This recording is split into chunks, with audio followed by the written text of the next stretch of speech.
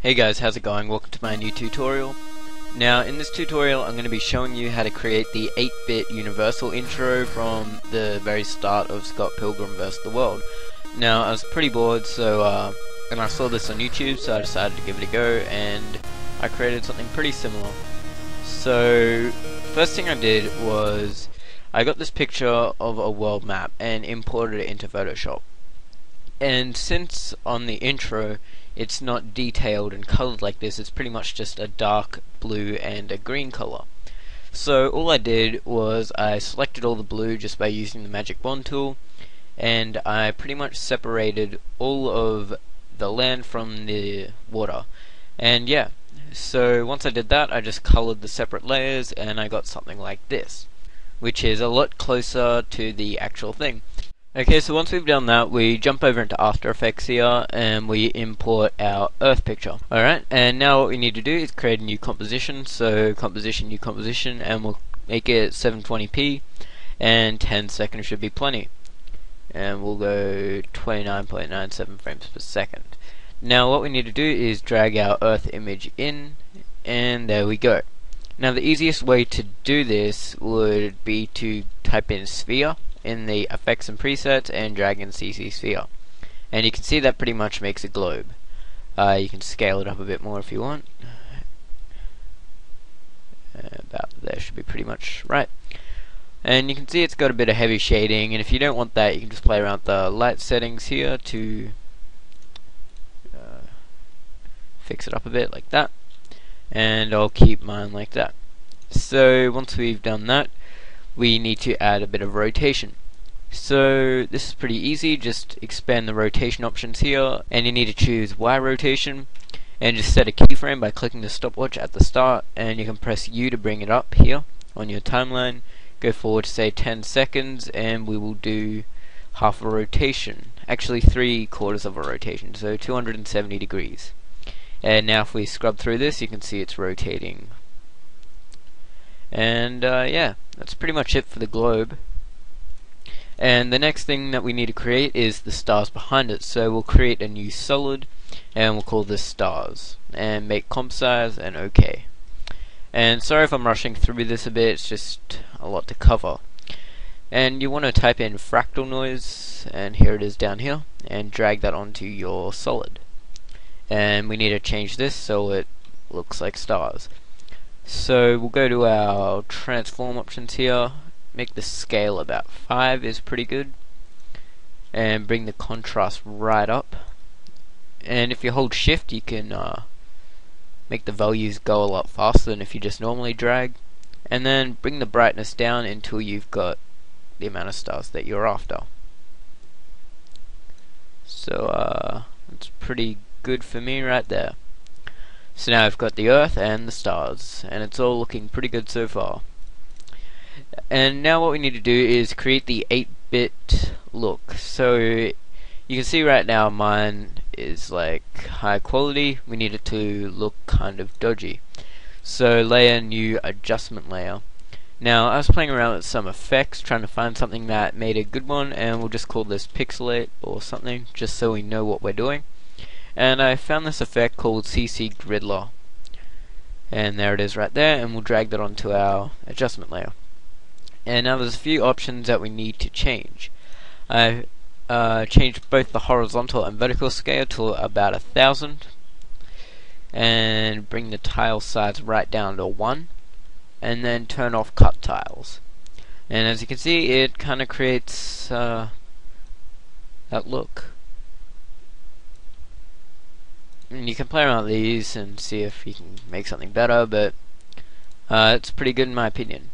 So now we've got that going, and it's time for the text. Now I'm not going to create 3D text because it's not very good in After Effects. If you have a 3D program like Cinema 4D or 3ds Max, you could make the text in that and import it, but I'm trying to make this all After Effects, so I came up with a pretty easy solution just to create some nice looking text. The font is Copperplate Gothic. Bold is the font that I found looks pretty good, similar to it, and I'll just type InfuzedMedia. And you can see my text has this goldish outline, so I just pretty much did that instead of trying to make it look 3D. And if you want the color code, it's D9C06A. And to set an outline, if you don't know, your normal color is here. Just double click on the one behind it and set that, and mine is 10 pixel radius. Okay, so now once we got that, we can try some other effects like a drop shadow. Just drag that on. Distance 0, softness up a bit. And yeah, opacity 100. And you can just play around with a few effects to get a good look. It's time to start animating it. So the earth comes in from the left and the text comes in from the right. So we'll go forward to about 1 second, and we will bring up our position properties by pressing P for both of these. And then we'll go forward to say 1.5 seconds. So it's about a half a second animation, and we'll click the keyframes again, and that just sets it to the center. Then we'll go back to our first ones again and animate our earth off that way. Oh, whoops, got both selected. And our text off that way. Alright, and now we can just save this in case it crashes. You don't want to lose everything. And then you want to highlight all your keyframes, and you can press F9, but that will stop my recording. Or you can right click, go keyframe assistant, easy ease, and that will pretty much smooth your keyframes. Alright, so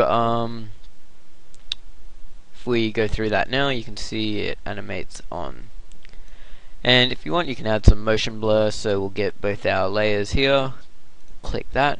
If you can't see the options there, click toggle switches, and it'll go through the two options, or you can press F4 to do the same thing. And then you need to turn it on from the composition, so click that up there. And if we go back to say halfway through the animation, you can see it's got quite a bit of motion blur. And the final thing to do would be at the end the text kind of flies towards the camera, so just turn motion blur off on our stars and our earth just to make rendering a bit quicker. We'll go forward to say 3.5 seconds, so it stays there for 2 seconds, but you might want to keep it longer. And we'll go forward to another half a second, make this a 3D layer by clicking the little cube, and then what you need to do is bring the Z position all the way close to the camera, so we can adjust this just a tiny bit. You don't want to move it sideways too much, just otherwise people will notice it. And,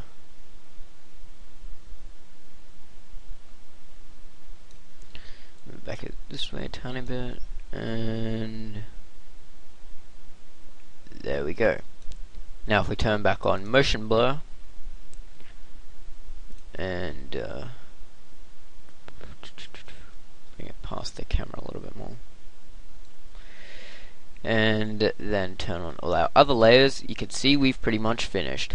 So the text comes in and the earth, they rotate a bit, and then it flies out. If you look in the intro, the text isn't completely straight like that, it's kind of curved around. An easy way to do this would get the Bulge Distortion effect and pretty much bring up the radius of both of these.